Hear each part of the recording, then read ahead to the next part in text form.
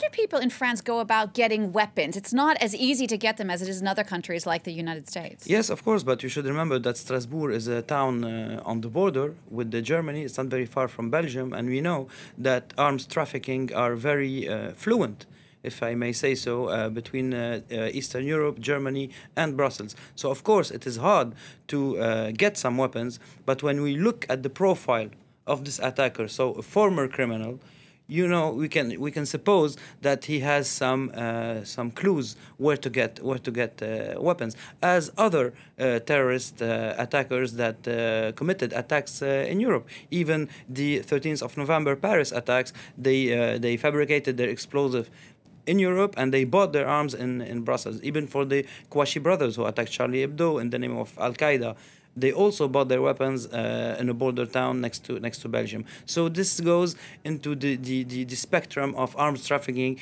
in Europe, not specifically France.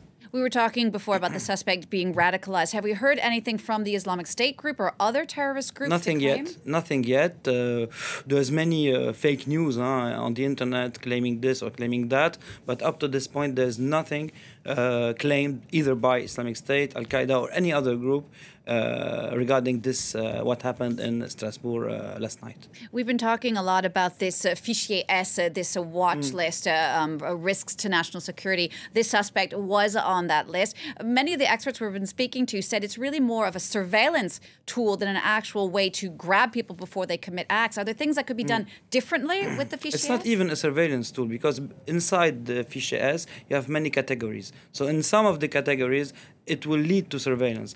But what it means, Fichier S in general, is that he was noticed by the authorities as someone who is potentially radicalized and potentially dangerous. So it's not a conviction. It's not. It doesn't mean that all the Fichier S will commit terror attacks or not. It doesn't. Just like signaling someone, you know. And as I told you, since the regular police raided his home yesterday morning, it means that he wasn't considered that dangerous.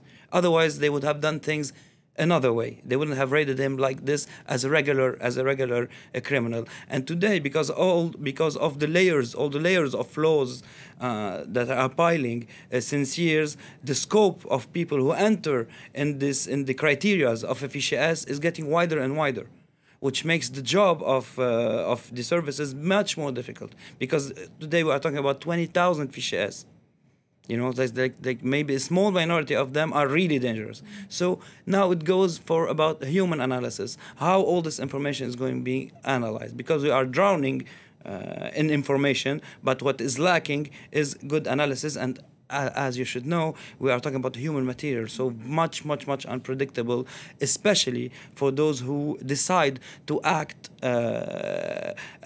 alone. So not constituting a real crew to commit a terror attack. Because as you notice also, all the attempts to create terror attacks in Europe since years are failing, because the services are putting them down. And the attacks that are succeeding, between brackets, are attacks made by loners. So what's your thought here then? Is this very likely, in your opinion, the act of a lone wolf, not someone who was? I wouldn't say a lone wolf, because for me it doesn't exist, a lone wolf. When you look into terror attacks, you always see that there is ramifications for the arms, for the places to hide, etc., etc. There's no real lone wolf except the Breivik case, and it was the far right. It wasn't jihadi at all a few years ago. So it's getting more difficult, because yes, when you buy a knife or when you take a knife to attack someone, you are undetected.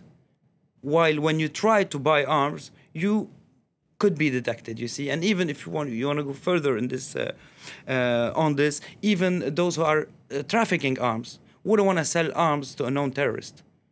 But they'll continue their business and sell criminals, because that's the way it goes. They want their business to be more prosperous. They don't want to be involved in terror attacks. So it's getting harder to get arms too, you see. But of course, there's no 100% non-failure terror prevention, either in Europe or in the world. Wassim, thank you so much for sharing your expertise with us. So Wassim Nasr.